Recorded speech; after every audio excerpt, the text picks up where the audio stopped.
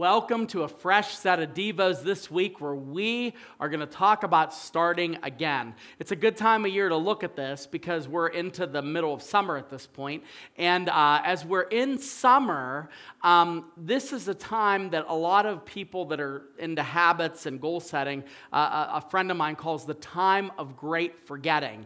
That's the time whenever you're in the middle of the year and you're so wrapped up in what's going on, so wrapped up in all the day-to-day activities that you forget about the goals that you started back in January. So today I want to really ask you this question. What have you stopped doing that you wish you would have kept going with? What have you done? Is this something regarding your spiritual life? A lot of us, we have really big goals at the beginning of the year about what we're going to do.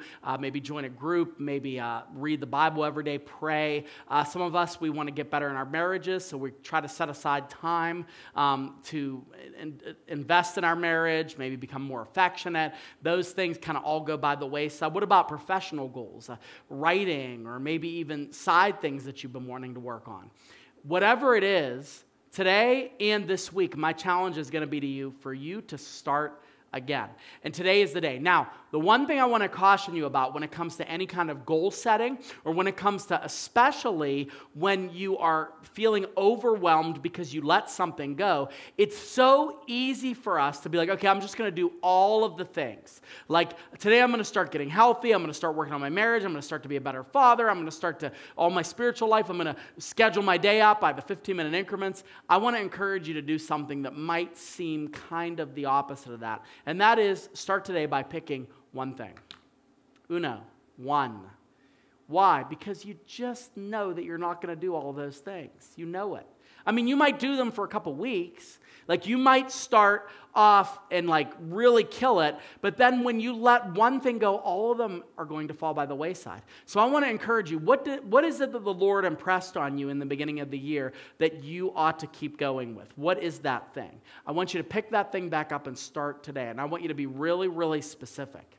I think in our culture, we are bombarded with options and things that we ought to do. And people tell us things we should do, and you should be doing this, and you ought to be doing this. And we end up doing none of those things. So I want to encourage you to pick just one.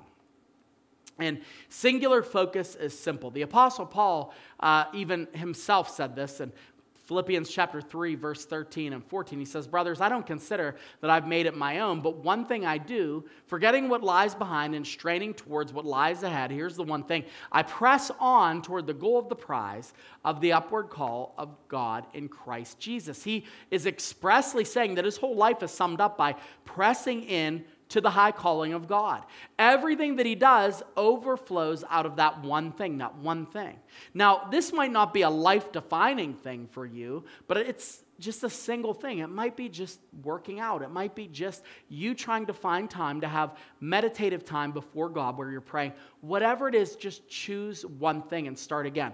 Don't be discouraged. Don't say, "Oh, I've fallen so far." Don't say, I can't get back. Don't listen to any of that stuff. Today, I want you to clear all of that mental madness, and I want you to say, okay, God wants me to do this thing. God says there's no condemnation. Today, I start again, and I'm going to start again on the thing that God wanted me to do.